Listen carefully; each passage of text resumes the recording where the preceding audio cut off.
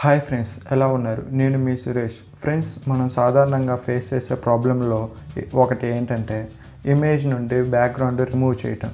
ఒక ఇమేజ్ నుండి background remove చేయాలంటే మనం వాడే సాఫ్ట్వేర్లు ఏంటంటే పిక్సార్ట్, ఫోటోషాప్ ఇలాగ వాడుతూ ఉంటాం. కానీ అందులో మనకి పర్ఫెక్ట్గా రాదు, కొన్ని చోట్ల ఈవెన్గా అన్ఈవెన్గా వస్తుంది.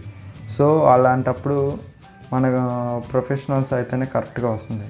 ఇలాగ మనం ప్రొఫెషనల్స్ కాకపోయినా చాలా పర్ఫెక్ట్గా చేసుకునేందుకు నేను ఒక ట్రిక్ చెప్తాను. సో ఫ్రెండ్స్, ఈ వీడియోని చివరిదాకా స్కిప్ చేయకుండా చూడండి. ముందుగా మనం ఇక్కడ క్రోమ్ ఓపెన్ చేసి పైన కనపడే సెర్చ్ బార్లో REMOVE.bg అని టైప్ చేసి ఎంటర్ చేయాలి. ఇలా ఎంటర్ చేసినప్పుడు మనకి ఒక వెబ్సైట్ వస్తుంది. సో ఈ వెబ్సైట్లో ఇక్కడ అప్లోడ్ ఇమేజ్ అని కనపడుతుంది. సో దాన్ని క్లిక్ చేస్తే మనకు కావాల్సిన ఇమేజ్ని సెలెక్ట్ చేసుకోమని అడుగుతున్నప్పుడు మనం బ్రౌజ్ మీద క్లిక్ చేసి మనకు కావాల్సిన ఇమేజ్ని సెలెక్ట్ చేసుకోవాలి. సో నేను ఇక్కడ ఒక ఇమేజ్ని సెలెక్ట్ చేసుకుంటున్నాను. ఈ ఇమేజ్ నేను సెలెక్ట్ చేసినప్పుడు అది అప్లోడ్ అవుతుంది. సో ఇక్కడ ప్రాసెసింగ్ జరుగుతుంది.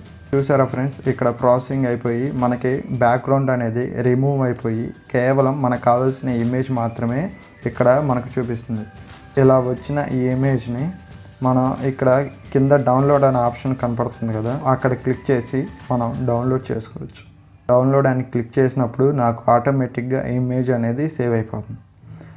సో ఇప్పుడు నేను ఆ ఇమేజ్ని ఓపెన్ చేసి చూసినప్పుడు చూసారా ఫ్రెండ్స్, ఇమేజ్ అనేది ఎంత క్లియర్ కట్గా నీట్గా ఈవెన్గా ఉందో. ఫ్రెండ్స్, ఇదే కాకుండా మీరు ఈ ఇమేజ్ని ఆన్లైన్లోనే కూడా ఎడిట్ చేసుకోవచ్చు. సో చూసారా, ఇక్కడ బ్లర్ అనే ఆప్షన్ పెట్టినప్పుడు మనకి ఎలాగ వస్తుందో, సో ఇలాగా చాలా రకాలుగా మనం ట్రై చేసుకోవచ్చు.